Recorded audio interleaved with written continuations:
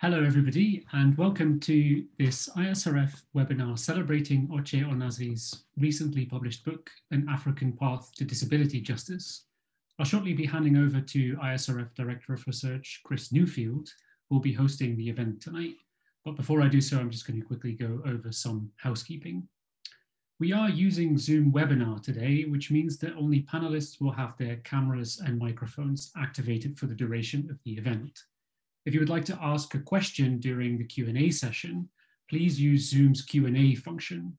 You can find the Q&A button at the bottom of your screen, which you can use to submit short questions for any of tonight's speakers. You can also read and upload questions that other people have submitted to indicate your interest in that question being asked. A curated selection of questions will be put to the panelists towards the end of the event, but please do note that we may not have the time to cover every question that is being asked in the Q&A box tonight.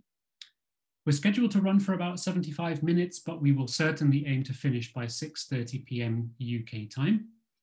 We are also recording the event tonight, and we aim to circulate a link to the video to all attendees in the next week or so. Finally, we'll also be sending around a feedback form tomorrow. And because this is only our second public webinar, we would be very grateful to hear from you about your experience and your opinion of the event.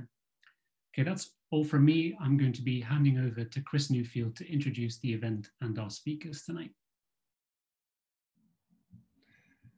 This is the second in the ISRF series of discussions, as Lars just mentioned, with fellows who have recently published books related to their foundation research. And we're going to continue these through winter and spring.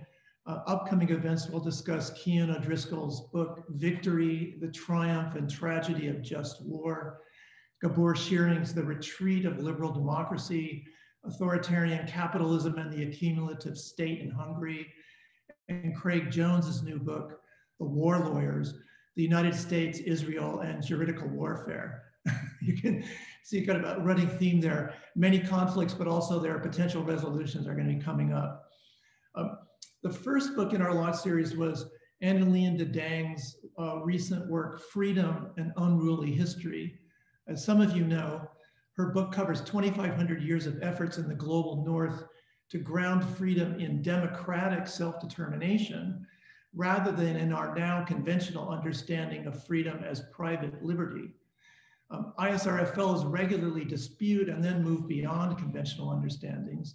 And Oche Onazi mounts his own sustained critique of political liberalism as having largely failed to be disability inclusive, as having not provided adequate foundations for disability justice. He also outlines an alternative, which he calls a new public culture of obligations, one that emerges from his reading of African legal philosophical contexts. Okay, so we have the author and noted experts here to discuss what these and other key terms mean. So I'm not going to blow this by saying much more about it myself, but I do want to say a word about the importance of the topic. Many of us have direct experience with the struggles for everyday life of people living with disabilities, perhaps as the result of an injury or serious illness, or adult onset of a condition like multiple sclerosis, or a birth condition like cerebral palsy, in the case of my own youngest sibling. Those of us who've been in the position of supporting someone's basic everyday needs have a vocabulary by which we explain to ourselves and others what we are doing. Often it involves terms like dignity, but whatever the terms are, they are often ad hoc and emerge out of real, but also sometimes isolated and isolating experience. In my family, the phrase we used was giving him a life, no modifier necessary.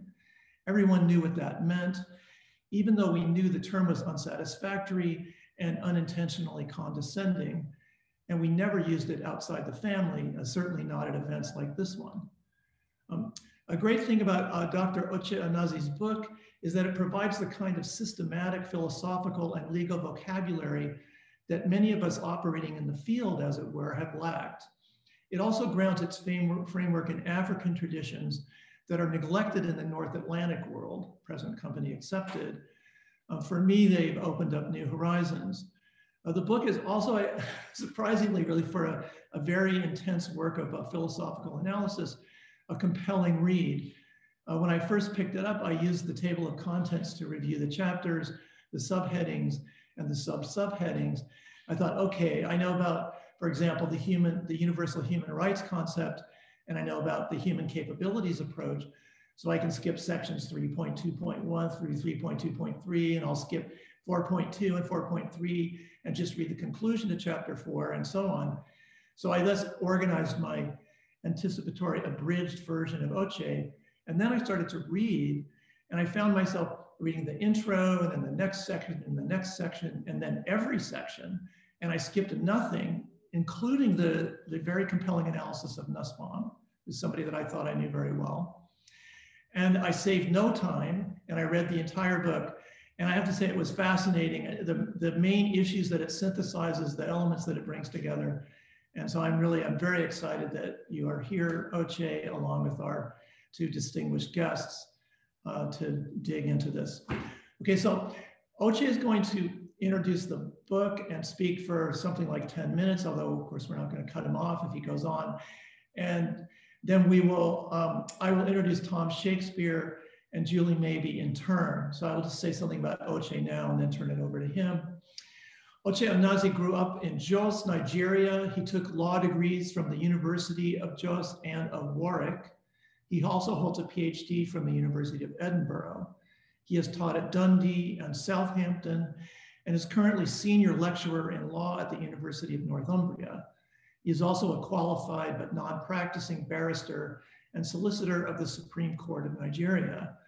Oche's research covers two related themes. First, it covers the theoretical study of law from Southern perspectives and the critical approaches of other disciplines, such as sociology, politics, history, and philosophy, all of which are indeed in this book. The second strand covers the role of law in development, especially the relationship between human rights and development, community approaches to development, and the relationship between human rights from the philosophical perspectives of the Global South. His previous book, which I also recommend, is called Human Rights from Community, a rights-based approach to development, which appeared in 2013. Oche, it's really a pleasure to have you with us. Take it away. I'm grateful for the opportunity to speak to you about my book. But let me start by expressing my profound gratitude to the Foundation for funding this project. It would have been possible without fellowship from the Foundation. I'm also extremely honored and grateful to Professors Julie Maybe and Tom Shakespeare for taking the time to read my book. And I look forward to gaining from your invaluable insights. What I'll try to do very briefly is to talk about central motivation for writing this book, and then I would briefly outline what I was trying to achieve in the book. I started thinking about this book mainly because of the lack of attention to disability and people with disabilities in the most attractive literature on the concept of community in African comparative philosophy. And so rather than the conventional human rights approach and the capabilities approach, I specifically became interested in exploring what a legal philosophy of disability justice would look like from an African relational ideal.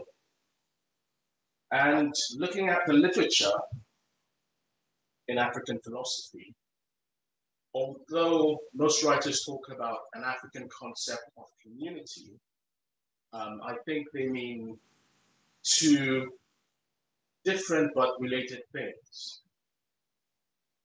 Predominantly, although the concept of community is seen as an attribute of a group, it also refers to a relational ideal founded on ethical and horizontal obligations between people that may or may not comprise it.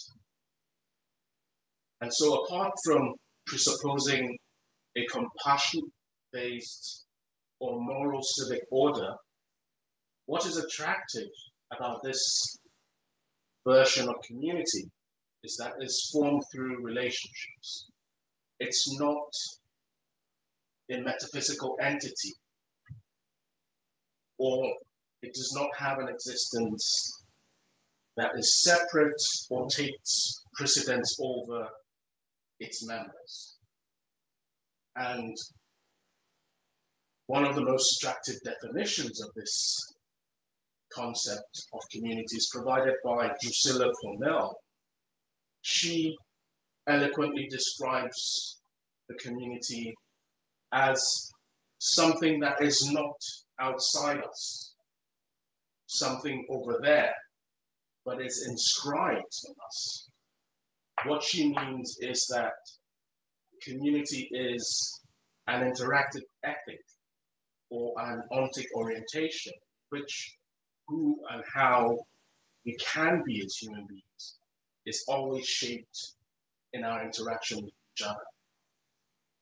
So what Cornell importantly draws our attention to is not just how the community is formed or constituted, but importantly, how the process of constituting the community defines what it means to be a person. And personhood, in this context, is achieved, earned, or granted only to those who can discharge the obligations to others. In other words, personhood is dependent on a type of mutual reciprocity between each member of the community. By contrast, those who cannot form the obligations are not considered as persons. They are only human beings, which is a lower or inferior moral status.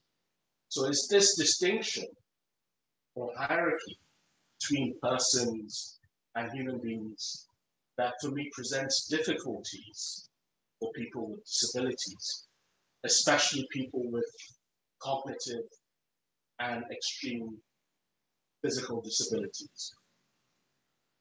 It does not necessarily lead to the denial of their status as human beings.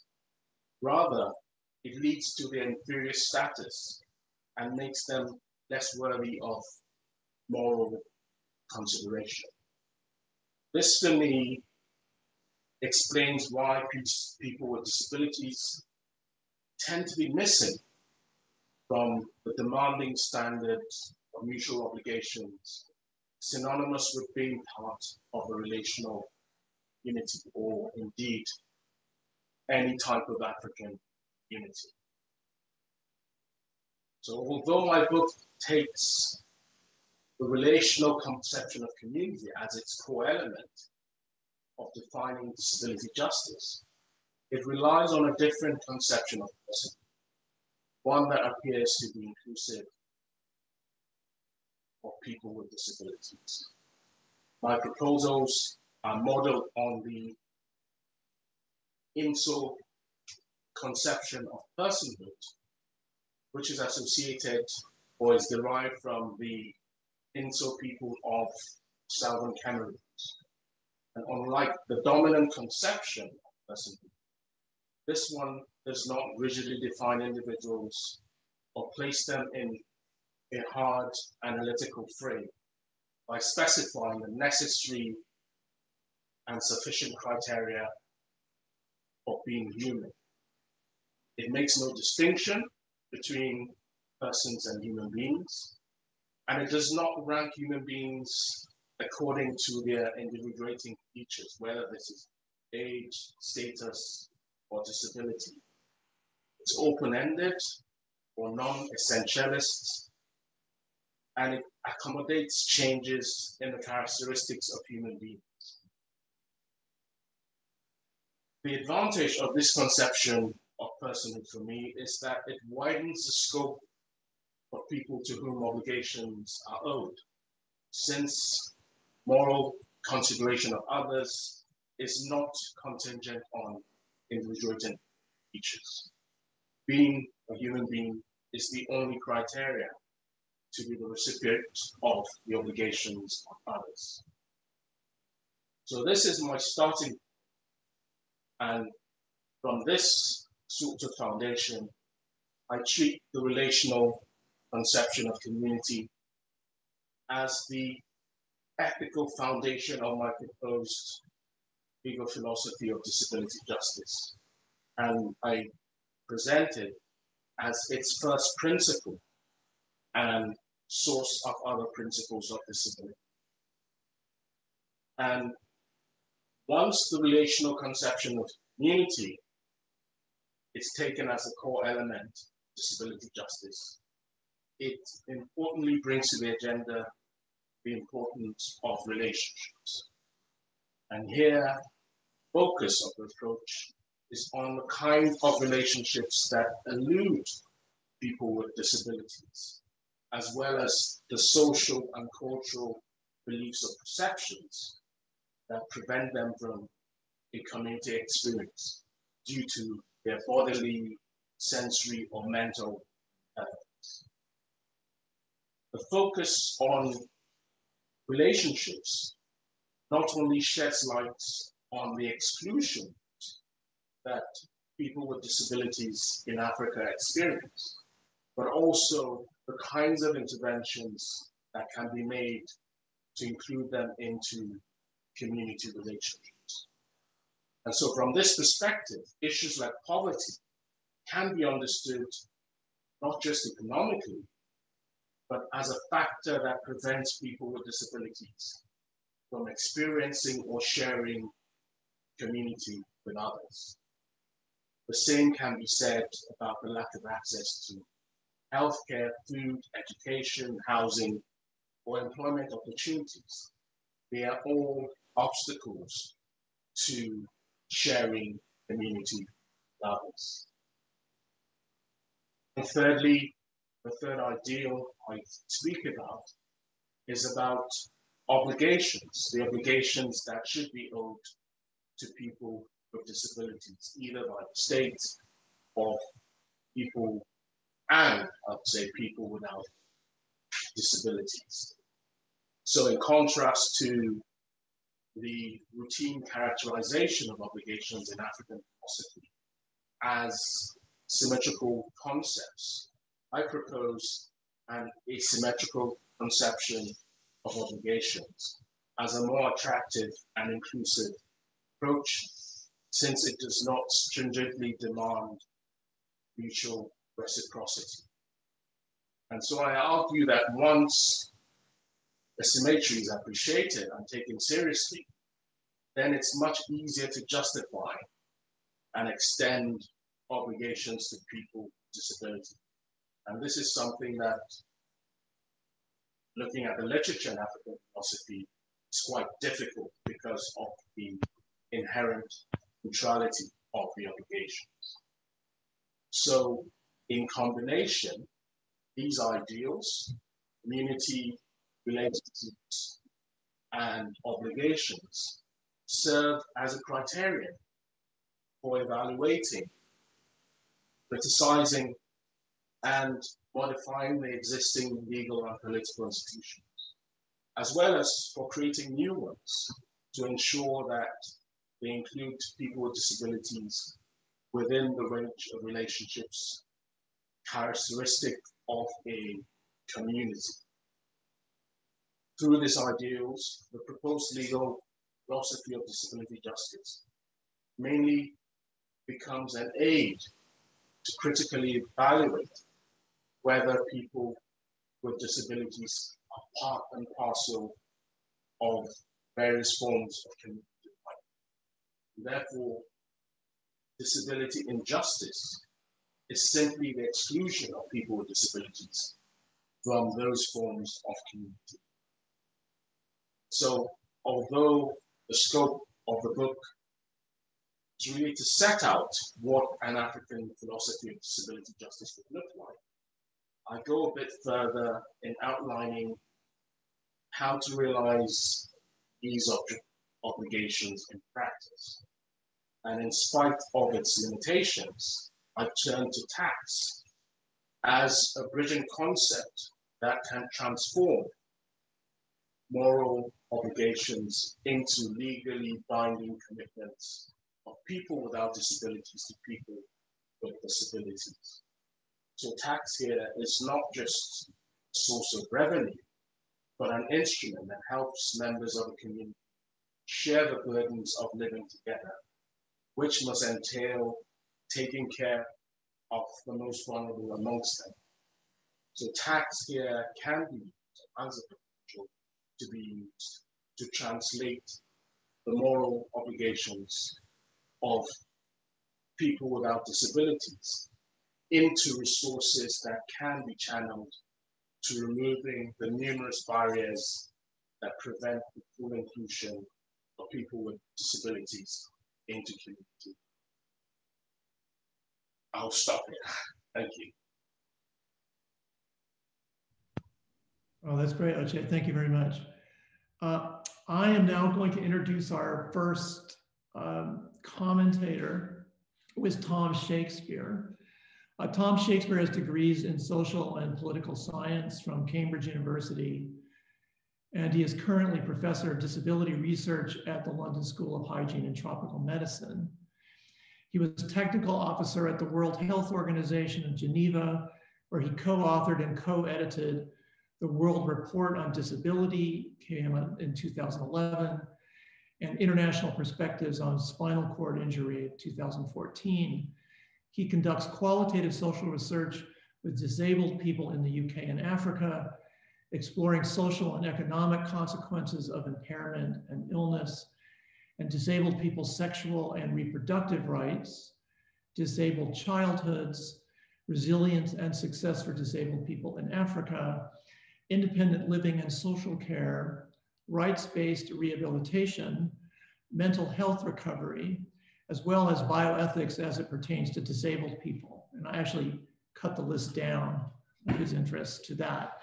He is a principal investigator of the Project Succeed, which co-produces and evaluates multidisciplinary approaches to psychosis in several African countries.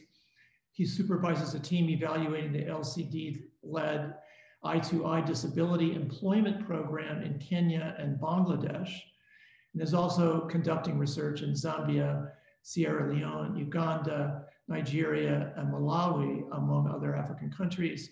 He is currently working on disability inclusive responses to COVID-19, which seek to prevent COVID-19 from worsening the poverty and other challenges faced by many people living with disabilities globally. And his publications include 2 books, The Sexual Politics of Disability from 1996, Disability Rights and Wrongs in 2006 and 2014, and actually a 3rd book, Disability, The Basics from 2017. Tom, it's a pleasure to have you with us. Thank you very much, Chris. And in your kind introduction, you can see a fundamental problem in my CV, which is that I tend to treat things fairly superficially. And that's why I was so pleased to see this book, because back in 2000, I wrote a short book called Help, and I referred to the concept of Ubuntu. This idea that's found in the work of John Mbiti and that I got from Desmond Tutu is all about, I think, an aspect of what Oche is talking about here, of this communitarian philosophy in Africa. And I just referred to it.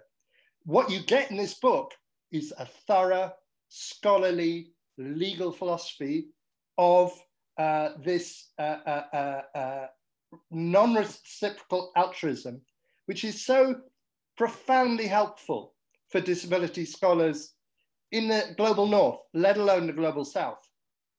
Many of us have some skepticism about the Convention on the Rights of Persons with Disabilities, which is the only show in town when it comes to legal rights and disability. It's so individualist. It excludes the family. It doesn't have enough to say about community. And therefore we find it lacking. And we turn to, I don't know, Martha Nussbaum's capability theory, and we find all sorts of problems with that. And then Eva Feder-Kidde's wonderful critique of John Rawls, but she's still within the contractarian tradition of John Rawls. And then Oche comes along and shows us, by analyzing all those people, exactly how limited they are. And that this individualism is like the water within a fish, within which a fish swims. That failure to understand its dominance accounts for many of these problems. As he says beautifully, it's not just rights, it's also love and compassion, which should influence our relations with each other. And I find it a very, very helpful contribution to my thinking. So what can I ask? What can I critique? Well, I think it's really important for us to build empathy between non-disabled and disabled people. I think it's really important to draw on values of solidarity, which are not uniquely African, but are global. What I worry about, Oche, is you talk about simulation exercises. Now, I can understand why it's helpful to understand what it might be like to be disabled. But I think what it is to be disabled is an experience of injustice as much as an experience of impairment. It's bad treatment in society, not just being unable to walk or see. So I do think that some educational intervention is vital. I think that it has to go long and wide beyond simulation exercises. And I wanted to challenge you on that and ask whether you'd still hold that, which you wrote in the book whenever it was first produced. The other question I have for you arises from my experience, limited as it is, of researching in Africa. I remember talking to a guy, and he was successful. He was a tailor on a street market in Lusaka, and he had 3 children, he had a partner, and he was not rich, but he was not struggling in the way that poverty and begging implies. And I said, how do you account for your success? And he said, the grace of God. And so in Africa, as we know, there is a tremendous, colonial influence, I don't know, but there's tremendous emphasis on Christianity.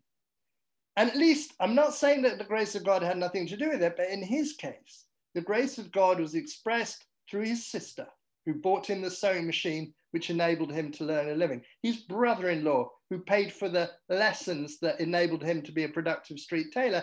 And for example, the man in the street who saw him limping and brought him a crutch. So the grace of God was through people. I was interested in this. When I worked in Africa, so many people I interviewed, they said I was the only person in my family who went to school. And then they were actually educating their siblings. They're educating their younger children in their family. Perhaps they're even educating unrelated orphans from their village. So there is clearly a tremendous emphasis in many traditional African communities on helping everybody, not just helping number one. How much does this owe to Christianity? Where does that fit in within your scheme of things? Is a question I'd also like to ask. I think this book will be helpful to all of us theorizing disability in the years ahead. I hope you don't stop with this. I hope you continue with it, because, and I would love to have arguments with you, not arguments, discussions with you in person after this terrible virus, because there's so much to learn, understand, and grow with in this book. Thank you. That's great. Thanks very much, Tom. Our next commentator is Julie Maybe, coming to us directly from New Jersey. Is that correct? She has a BA from Carleton University and an MA and a PhD from Cornell University. She is a present professor of philosophy at Lehman College, where she is the director of the Interdisciplinary Disability Studies program. She also teaches in the Disability Studies Master's program for CUNY's City University of New York School of Professional Studies. Her research areas include 19th century continental philosophy, particularly the work of Hegel, African philosophy, race and philosophy, and disability studies. What unites her specialties is an overriding interest in the way socially defined differences, as well as time and place, shape people's identities, knowledge, and experiences. To note only recent publications, Professor Mabey has written the entry on Hegel's dialectics for the Stanford Encyclopedia of Philosophy, which is quite a daunting, intimidating task. She has published a monograph, Making and Unmaking Disability, the Three-Body Approach, and is currently finishing a book on Hegel's phenomenology of spirit. She has also recently published two pieces that particularly intersect with our topic tonight. One called African Philosophy, Disability and the Social Conception of the Self, and the second called Homelessness, Disability, and Oppression, in a volume about the ethics of homelessness, philosophical perspectives. Julie, many thanks for being here. Well, thanks very much for the opportunity, and thanks to Oche for a terrific book, and I agree with Tom that it was a great read. I came to disability studies and the philosophy of disability long after I had been working on African philosophy. When I started working in disability studies, I was already familiar with African philosophers' discussions of the relatively widespread communalistic values that can be found in a number of different individual cultures on the African continent, as well as the ways in which these values shape African philosophers' discussions of ethics. I was also familiar with criticisms of what African scholars argued, and Tom, you referred to this, is the overly individualistic Western conception of human rights. So Kwasi Wiredu and Kwame Gyekye, for instance, as well as African political scientist Claude Ake, have criticized the traditional Western view that individual rights are absolute, arguing that such a conception is contrary to African communalism. Wiredu also criticized the list of rights that Westerners typically offer for leaving out more communalistic rights that would have been recognized in his own culture of birth, the Akan culture, such as the right of an infant to have nourishment.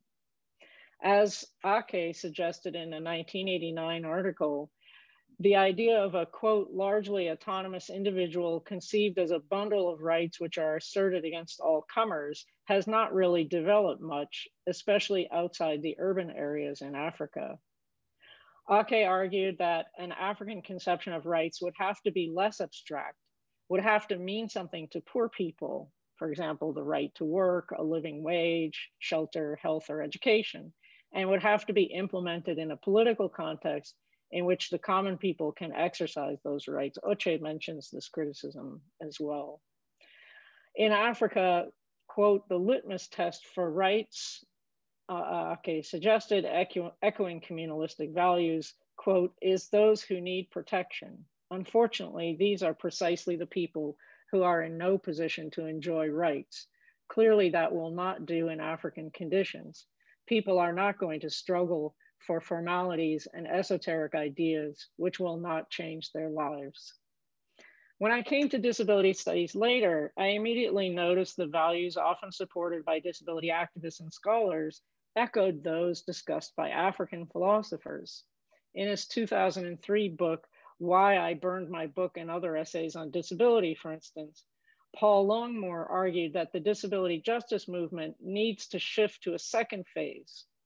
While the first phase focused on fighting for disability rights, he argued, the second phase should focus on building a disability culture. This culture would be rooted in and affirm values drawn from the experiences of disabled people themselves, values that he suggested are opposed to the values espoused by what he called hyper-individualistic, non-disabled majority. In particular, he said, disabled people have found that they, quote, prize not self-sufficiency, but self-determination, not independence, but interdependence, not functional separateness, but personal connection, not physical autonomy, but human community. This value formation takes disability as the starting point. It uses the disability experience as the source of values and norms. Because of the close connections I saw between African and disability values, I have weaved discussions of African philosophy into my own thinking about liberation strategies for disabled people. But Oche offers an ingenious and direct way of bringing these values together. He proposes that we simply build a communalistic conception of disability justice based on African values. This conception, as you mentioned, Oche, can be used not only to design new institutions and social structures that will ensure that they are consistent with and pursue disability justice, but also to assess existing institutions and social structures. Oche's main interest is in developing a conception of disability justice for the African context.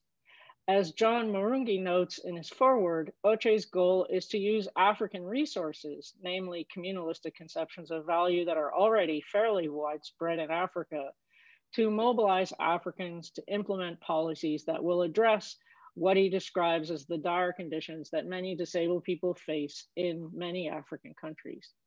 But like Tom, I think his proposal is appealing for any country.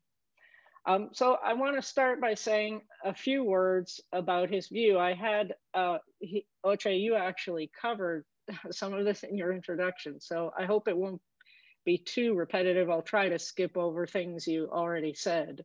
So the main difference between Western conceptions of individual rights and communalistic approaches, Oche suggests, is that communalistic approaches privilege duties, or as he prefers to call them, obligations to others over rights. As he mentioned, he contrasts Ifeani Menkiti's group-based conception of community with Thaddeus Metz's relational conception of community, and he prefers the latter over the former. Menkiti's group-based conception emphasizes vertical relationships between the individual and the community, conceived of as a particular group, a clan, or more broadly, perhaps a culture. This conception of community is typically tied to what we can think of as a prescriptive concept of the person. A descriptive concept of personhood just describes what a person is, whereas a prescriptive concept of a person says what a good person should be. And according to the prescriptive conception of a person, one can be more or less of a person depending on the amount of personhood you have earned in the community by performing your obligations in relation to the community. In my view, Oche rightly argues that this view poses problems for disability justice, like traditional Western capacity-based conceptions of personhood, in which personhood is defined in terms of people's rational capacities, for instance, grounding a conception of personhood in a capacity for carrying out obligations to the community, risks excluding some disabled people from full personhood. There is another criticism of group-based conceptions of community that Oche doesn't mention that I think would be friendly to your view, Oche.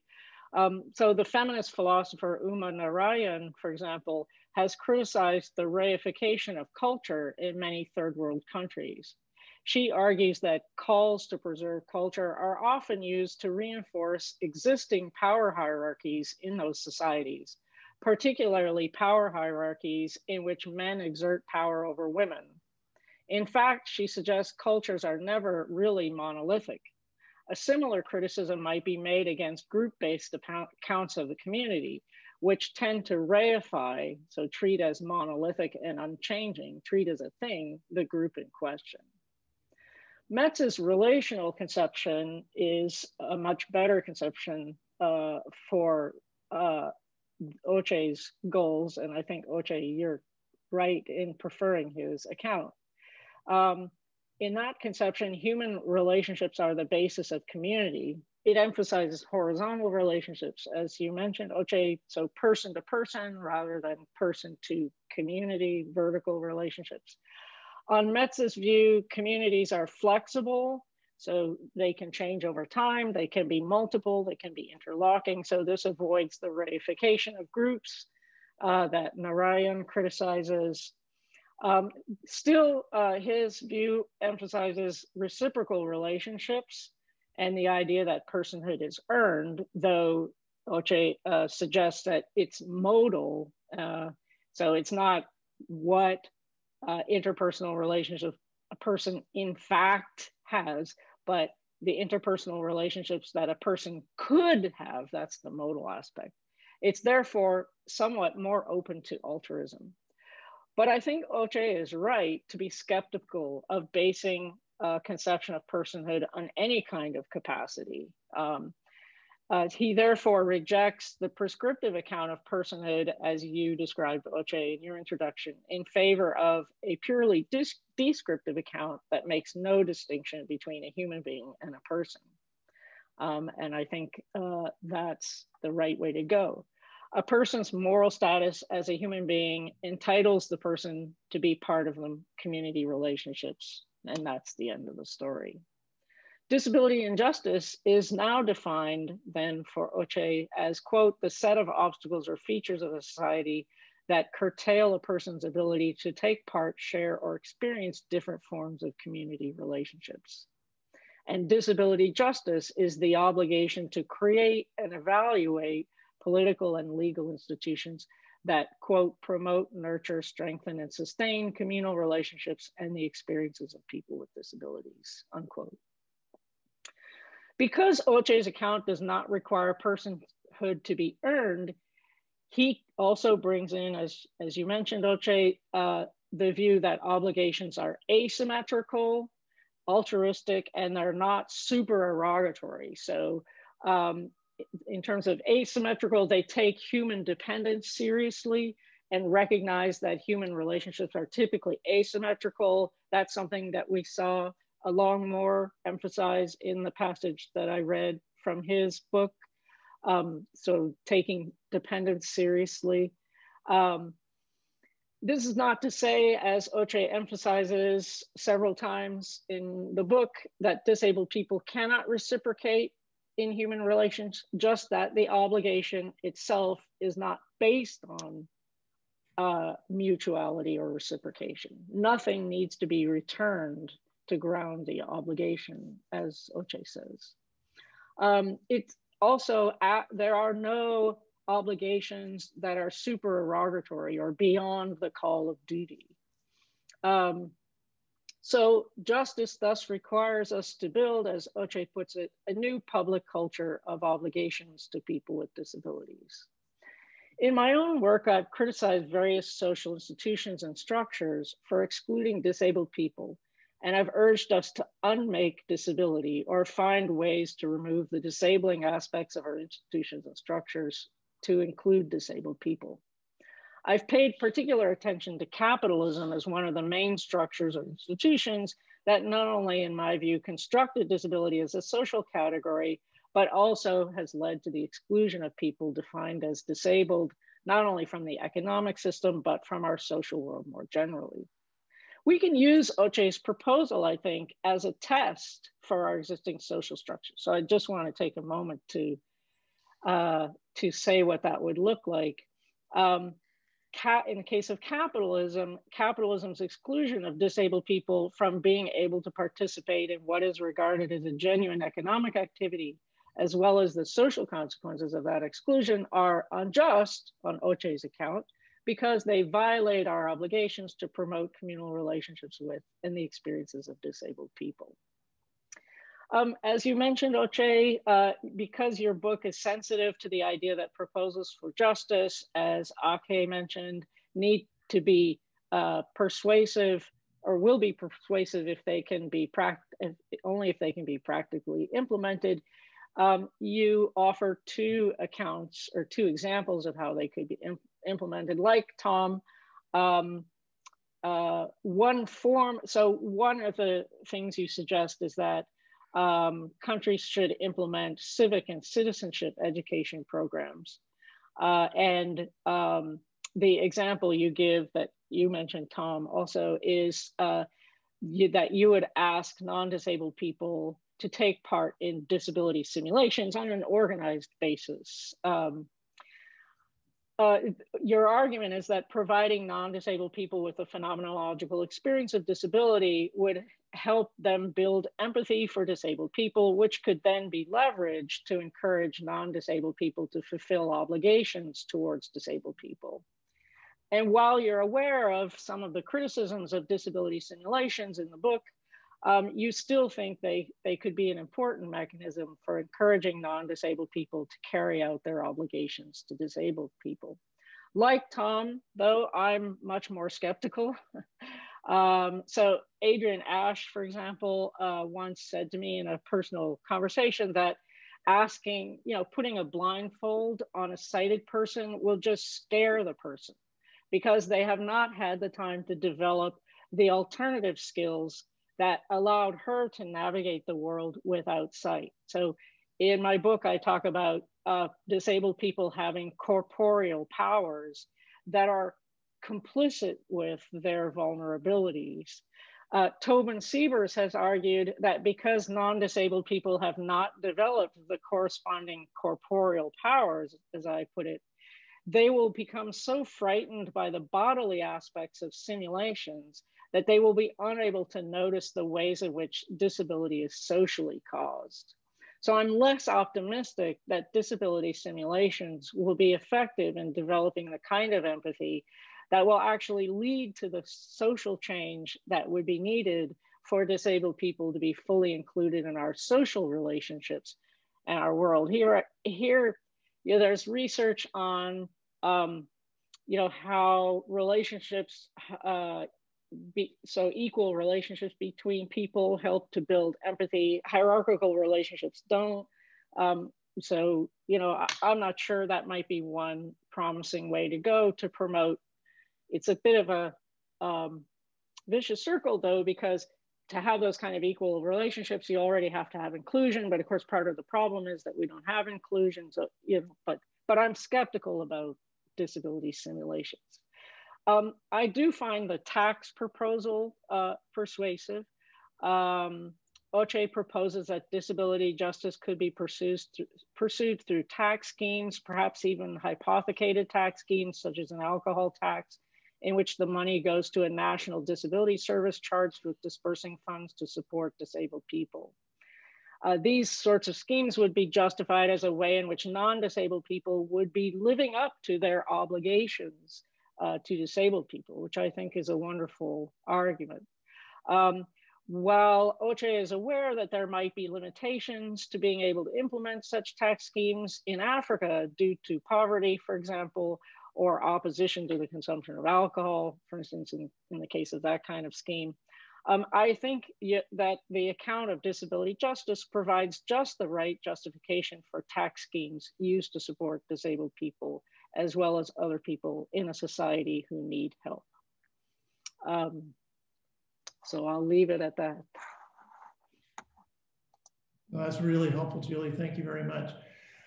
We have a lineup already of 5 questions. I just want to explain to the audience, we can't see you up here. We can see the Q&A, which is then, because I can't do 2 things at the same time, is being assembled by Lars and sent into our chat. So it's sort of 2 removes, and I apologize to everybody for that.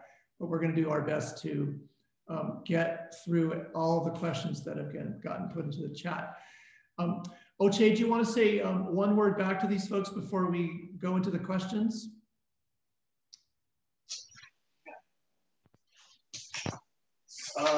Just to say thank you very much for the comments. They're very helpful, and I agree with entirely everything you said. And perhaps, first of all, to respond to the question about religion that Tom highlights. I think in Africa that can be an important source of alleviation,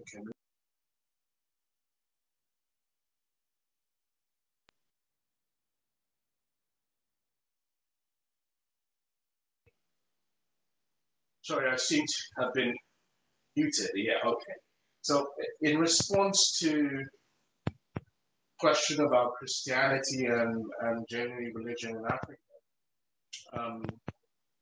I think on the one hand, I think it has created a problem in certain interpretations of the Bible that, you know, discriminate or disparage people with disabilities. And on the other hand, especially when you look at the absence of the state, especially the more recent African experience, where the state doesn't touch the lives of majority of the poor, all they've had have been religious institutions. So in some ways, they're at the mercy of the preachers, the pastors, the imams, and most of them,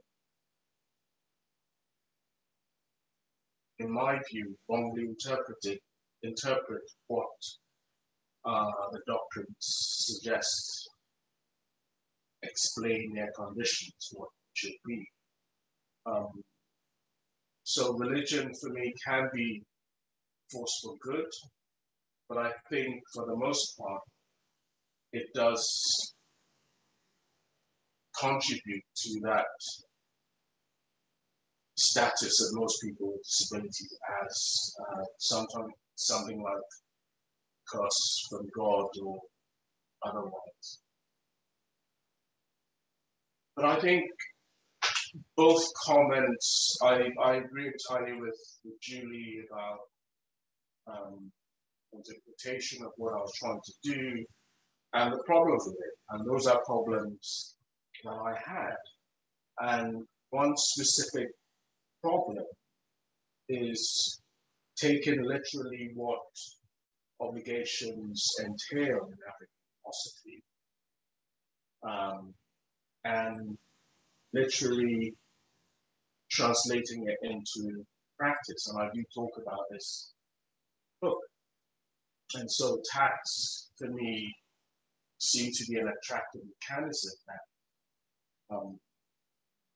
because of its obligatory nature, but also that would depend on the ability to pay tax.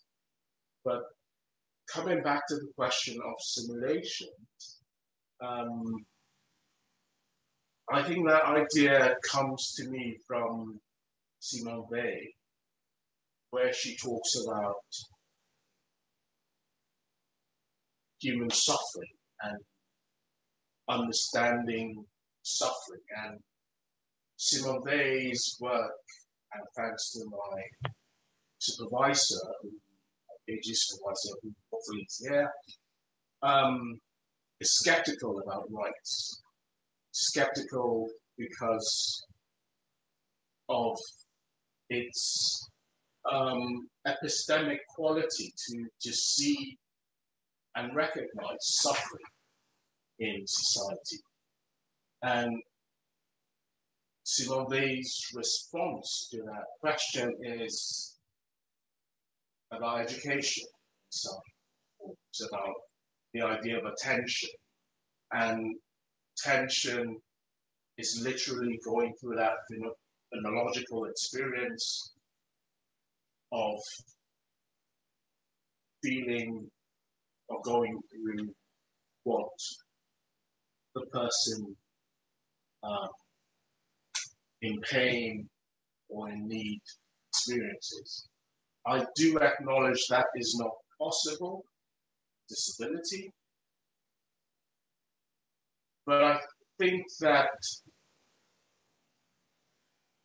and perhaps this is from my experience growing up in Nigeria and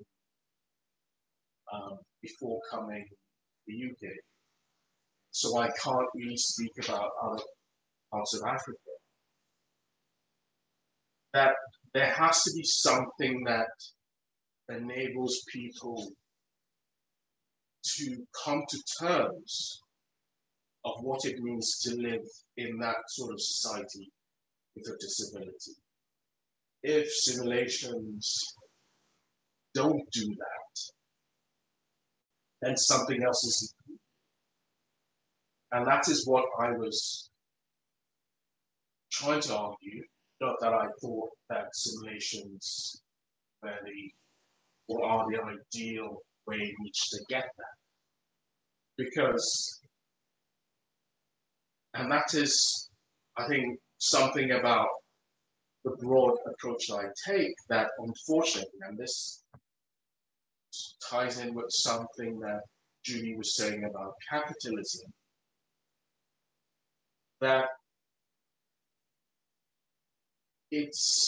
capitalism has had a decisive impact on Africa.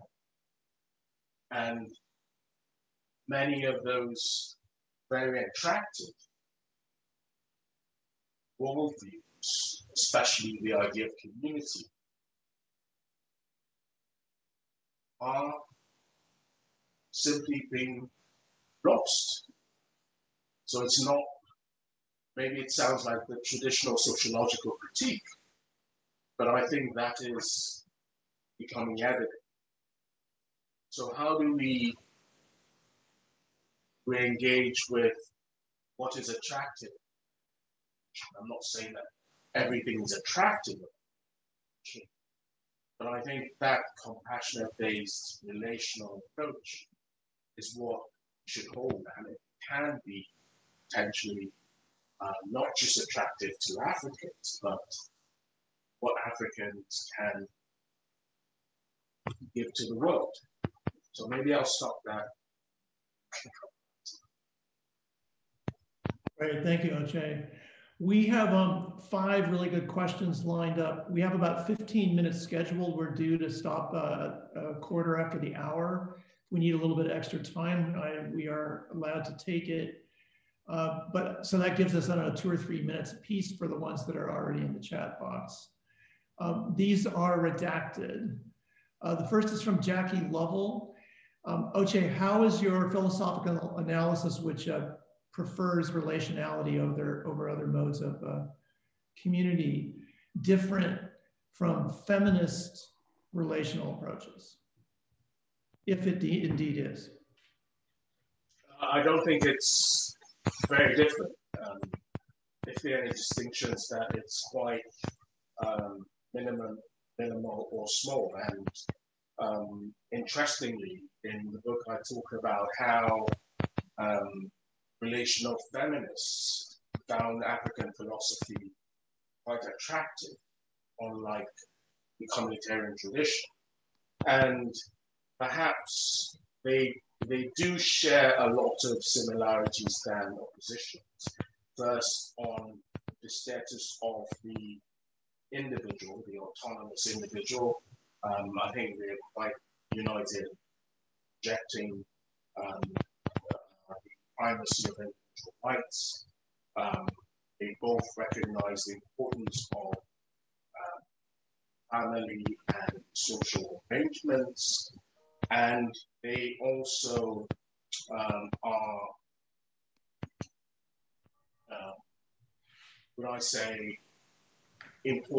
recognize the importance of nurturing empathy and moral conformity to others.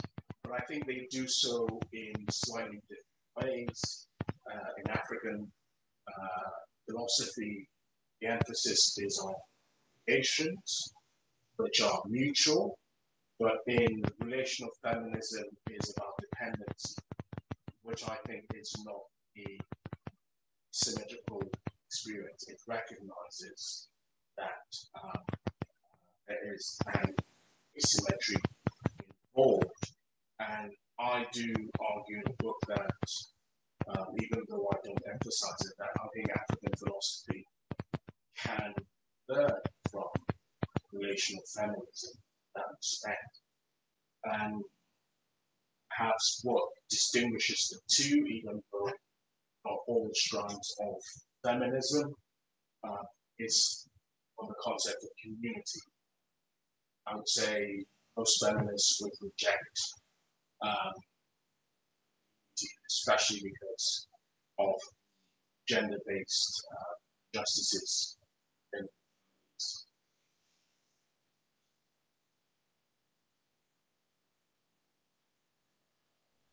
Great, thank you, Oche. We're trying to dampen that clicking.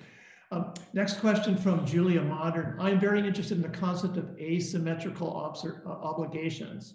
My question is, what are the limits of obligation? In particular, how long will people keep helping and giving in the context of extreme material deprivation? This is relevant in instance of the hungry season, but COVID-19 also prompts this question.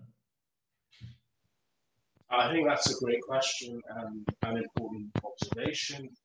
And I'm not sure I can accurately understand, but I think that is the point of the relational conception of in African philosophy, the point of its emphasis on altruism and empathy, the point of sharing. So it's not sufficiently having, whether it's resources or being a condition of power that can, it's not about that. It's recognizing that you are in a position to help the other, and there's no limits to that. And that is why in African philosophy, obligations are not supererogatory, they are compulsory. Help the person in stress is mandatory. You risk being criticized or penalized for doing, you read the words of Virgil. And I think that's why it is feeling strong. It's not an option. Literally, and believe me, I have personally experienced that. And I can talk about a story, but I have seen that people coming from perhaps a more opulent background going to a negotiation and had nothing done. When I said no, they were offended. That was the end of the conversation. So it's obligation. It's not. Great. This next question is kind of an extension or a follow-up to that from Agamoni Ganguili. Amitra, Oche's argument depends on the concept of vulnerability. What is the role, if any, of vulnerability in justifying obligations in the context of asymmetrical reciprocity? I think that's a good question as well. I think that is central because the relational conception, the altruistic interpretation of the relational conception is always calling you to recognize the vulnerable, those that are in a inferior position than you are. It invites you to see them, to recognize that exists in society. And you have an obligation, a bindedness to assist them. So there is, perhaps in the literature as far as there is no specific definition of what it is to be vulnerable, but it talks about several conditions of vulnerability, whether it's children, whether it's the elderly, whether it's the sick. But what was interesting is that there's very little said conditions of disability. But I agree that it is central to understand the obligations of the other. That is the emphasis. Right. Okay, there are two more in this set and then two more to follow, so we have 4 remaining. Steve Gravy. This feels in some ways closer to a theory of charity than one of justice as understood politically. What would Oche's response be to the critiques of charity as perpetuating injustice from both disabled people's movements in countries like the UK and the US, and from post-colonial theorists of global exploitation? Yeah, it's a very difficult question, but I would say that with the absence of supererogatory acts in African philosophy tries to, if you like, avoid that criticism. So that if you think of things from theories of justice in Western philosophies, then there is that distinction between charity and justice. But in African philosophy, at least the work of Oche argues precisely against that. And that's why he rejects rights, because he doesn't think you can come to that kind of understanding rights. So in this respect, I think the only, well, at least that comes, I'm sure the others, but this is what, again, is attractive about Simone Weil's work, because for her, justice is charity, justice is love. It's not vice-based, it's not about rights.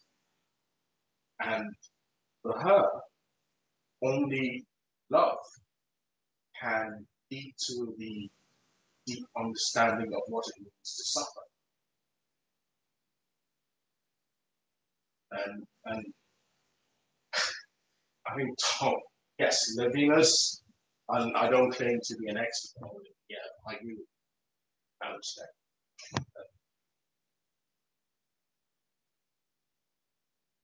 Tom, are you wanted to come in? Sorry, I certainly don't want to take away from you, Oche, but I was so excited to hear you talk about Simone Weil, and it just reminded me of Emmanuel Levinas, and it's, you know, his concept was of the face. What you have is face to face, and that is a obligation that arises in a sort of primal sense. And I was reminded of that as I read your book. That's all. All right, next question comes from Patricia Smith. What do you think are the influences of culture on disability justice? Which are indeed, these are two terms that are working together pretty consistently throughout the book. Yes, and in one, I think that's a great question. I think in one kind of response, that was part of the motivation for the book, in the sense that when you looked at some of the literature, so when I say that there is a lack of attention to disability, you do find some kind of anthropological type of descriptions of perceptions of disability. And that is often tied to different ethnic groups or tribes. And there was very little, even though there was something about it, as to how to respond to those types of exclusion. So what I was trying to do in the book is to, first of all, accept that there is a prevalence in negative perceptions of disability, but also look at disability internally from those, what I call the attractive values in the African communitarian tradition, and to use that as a basis to criticize those negative perceptions. So I do acknowledge in the book that will depend, I think this is something that Oche discusses, on if all African moral concepts like Ubuntu are culturally conditioned, if they're cultural concepts. And I don't think they all are, especially the way in which Ubuntu has been used. It's not necessarily about a particular ethnic group, or there is a kind of universal. So it's to find those kind of systems to respond to some of the conditions of the We have two more huge, great questions that we should spend at least an hour on. I'm just going to read them to you as a duo. The first is from Abdul Paliwala, and the second is anonymous.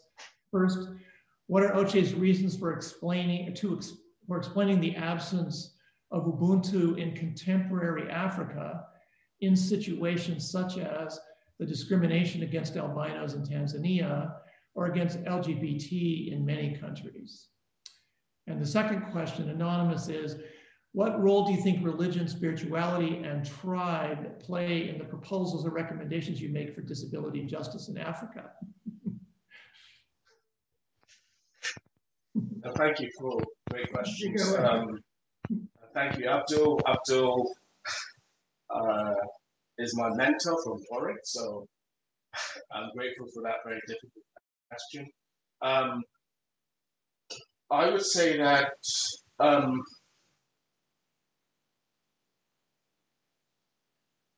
I don't take the conventional starting point about Ubuntu that it's universal across Africa. And I don't take that premise that African philosophy has had an impact on African legal policy. I think that has not happened, and that is because of my conception of African philosophy as discipline similar to philosophy in the West. But there is another way of looking at it, to say that African philosophy is describing the cultural beliefs of African. I don't think those two things can be separated, but when we talk about Ubuntu, I think the most decisive impact it has had is in South Africa. So what I'm trying to do is avoid making those kind of, if you like, generalizations about what may be uniform or what may be consensual in Africa. What I'm saying is that there are certain attractive concepts that can be made universal. And this is perhaps influenced from Homeopathy, who highlights the pluralism of Africa. He talks about Ghana, he compares it to Nigeria. And he says concepts travel. When we look at pre-colonial Africa, and even, in my opinion, you just have to look at food or music to appreciate that. And so what I'm trying to emphasize is the ability for other African contexts to learn from what is attractive in literature. And that's why I think the literature is important, that we can draw from that, rather than, and this is not negative because I think one feeds the other, the sort of oral tradition tells us what is available, gives us what kinds of concepts we can rely on. But I don't think all those concepts, as some writers would suggest, can be generalized. And that is what I do. I'm talking about the possibility of of Africans to learn from each other. That's what's important. Yeah, into his own way, we see that. And related to that is that concept of personhood from Southern Emirates, quite different.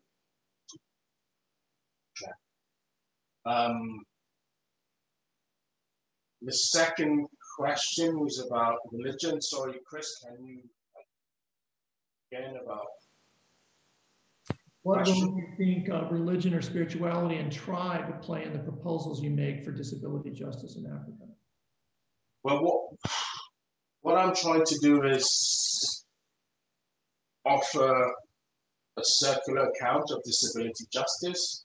I say that from the beginning. I'm looking at the beginning of the book. I'm looking at what is attractive. I'm being selective. I'm not just looking at what is attractive or what is plausible. So it just might be that what is attractive and plausible has a religious foundation, and there's a tendency to look at, or some writers to look at it in that way. But that's why, on the whole, I avoid talking about these things metaphysically, and I prefer to talk them about as, or to describe them as normative or ethical ideas. So I think if one is able to detach them from those kinds of metaphysical foundations, then it's possible to, if you like, universalize them across the continent. And for me, in some ways, that's why law might be important. That kind of universality.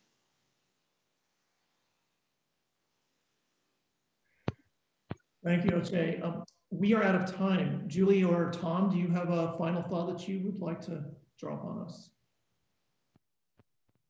I just think there are more conversations to be had. I know that lots of people will be frustrated by this. And I really look forward to Oche, as a member of our wider disability studies community, having those conversations, because we need this. I think disability studies, in all of the settings that I've experienced it, has not included African legal philosophy. And that's to the detriment of disability studies. So the relation will be reciprocal. It will be mutually advantageous. Whether it'll be down to duty or obligation, I leave it for Oche to explain.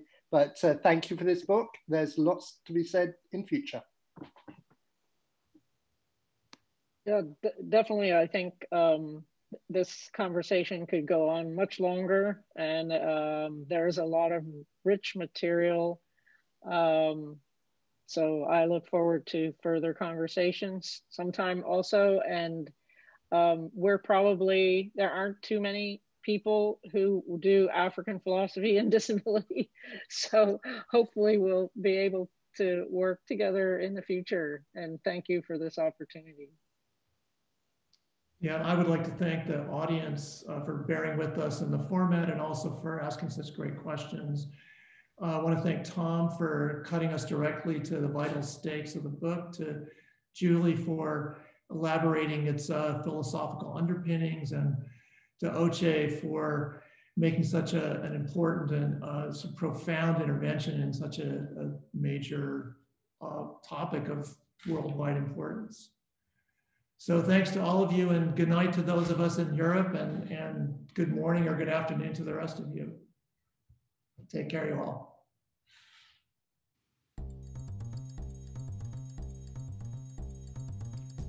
Thank you for joining us. For ISRF updates and information about future events, please sign up to our mailing list at www.isrf.org/mailing list. Goodbye.